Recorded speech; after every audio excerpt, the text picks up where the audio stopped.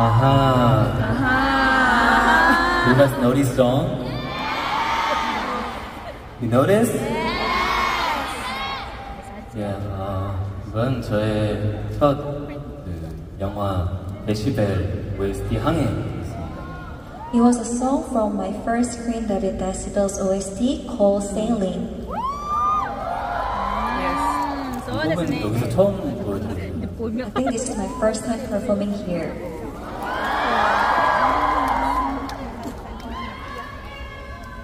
오!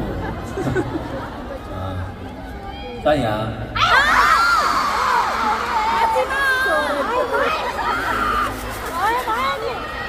아무래도 사용하는 언어는 다르지만 그래도 제 진심이 느껴졌으면 좋겠다고 생각해서 불러봤습니다. Even though there's language barrier between us, I hope you could feel my sincerity. That's why I chose this song to perform. Did you felt it? Did you felt my mind? 그럼 이제 또 마지막 층으로 한번 이동을 해볼까 합니다. Now let's move to the last floor.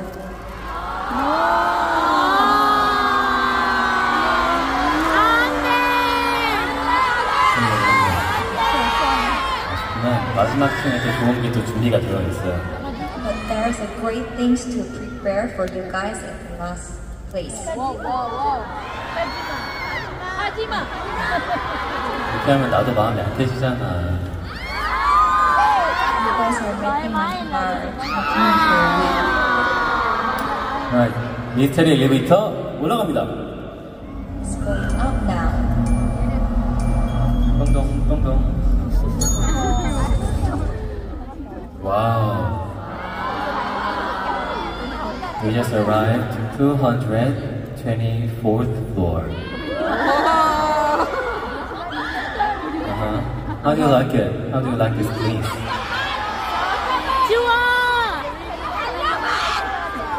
이거 굉장히 신비한 공간인데요. This is very mysterious place. 바로 별자리 관측소입니다. It is Space Observatory. 여기서는 오랫동안 추억하고 싶은 기억을 별자리로 만들 수 있다고 해요. I was told that we can make just one memory we want into a zodiac sign to remember for a long time. 사실 저는 지난주에 last week I did this just on 10-minute mystery elevator in Seoul. This is the second time, so I have the 별자리 Zodiac sign. 네, thank you. 오늘 여기 말레이시아에서도 소중한 추억을 또 이제 기록해 보려고 해요. To record these precious memories in Malaysia, so I would like to record our memories here together. 네, 그러면 제가 말레이시아에서 첫 팬미팅을 했던 게 19년도잖아요. It was in 2019 that I held my first fan meeting in Malaysia, right?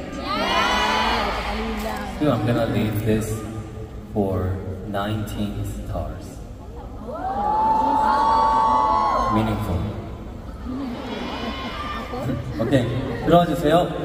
Introducing the most advanced technology. Please come in. 이게 뭔데? 이게 되게 투명한 그림판처럼 보이겠지만 절대 아닙니다. This may look like just a transparent paper, but it's not. 이게 특별한 기록 장치예요, 여러분. It is a special recording device. 낯설 수 있는데 제가 한번 보여드릴게요. I will show it to you guys.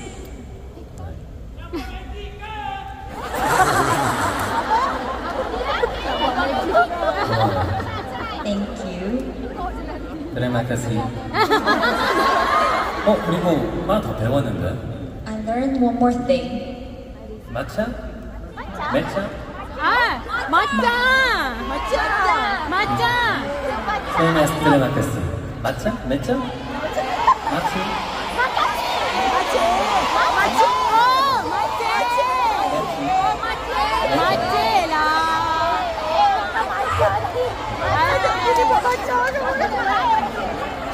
맞아.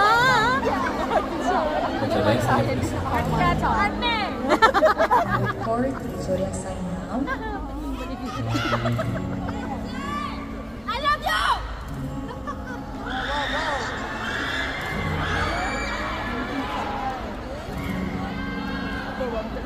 아직 모르겠죠?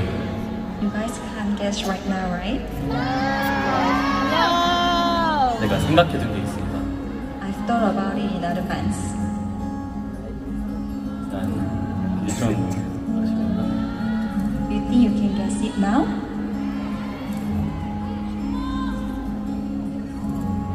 마취. 아, 버텨. 짜잔. 짜잔. 말레이시아.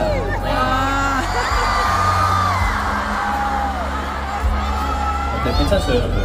What do you guys think? It's all good, right? Alright, we're gonna record this stars in there. Are you guys ready? Yes! Then shall we shout out 3, 2, 1 together? Yes! Alright, let's go. 3, 2, 1, let's go!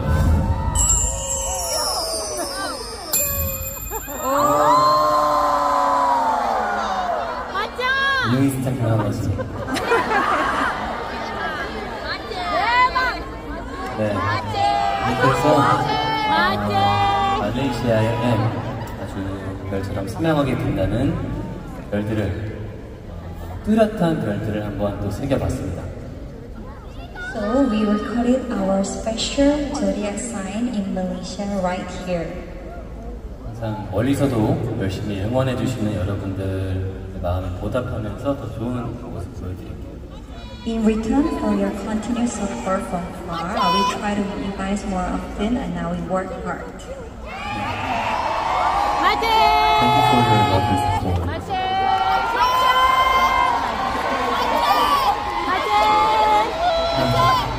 이제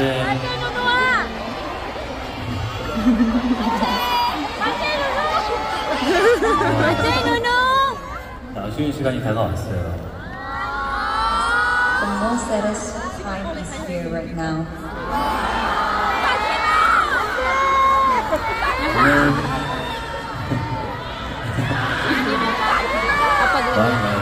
you guys gonna sleep here? With you. 이런 에너지와 이런 거에 항상 또 많은 힘을 얻는 것 같아요.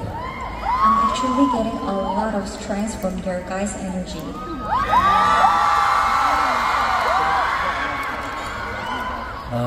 정말 지금 2024년 레슨 10미닛 네 번째 팬 콘서트를 하기까지 Until today's course, just 10 minutes in 2024. 네, 여기까지 정말 수많은 일들이 있었던 것 같은데 There were a lot of things that happened. 2024년 올해 그리고 앞으로도 쭉 잘 부탁드립니다. I wish you could watch over me and give us more strength in 2024 and in the future as well. 그래 줄 거죠, 여러분? Will you guys do that for me? Will you guys do that for me? Will you guys do that for me? Do that for me? Do that for me? 왜 따라해? Why are you guys following me? 이렇게 이제 정말 아쉽지만 끝인사를 드려야 할 시간인데요. It's really unfortunate, but it's time to say goodbye here.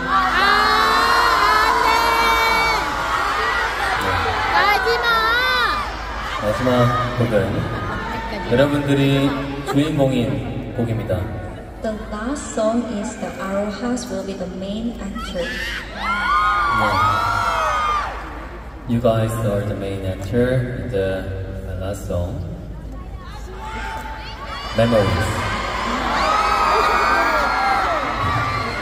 메모리스 들려드리면서 인사드리겠습니다. 지금까지 장은우였습니다.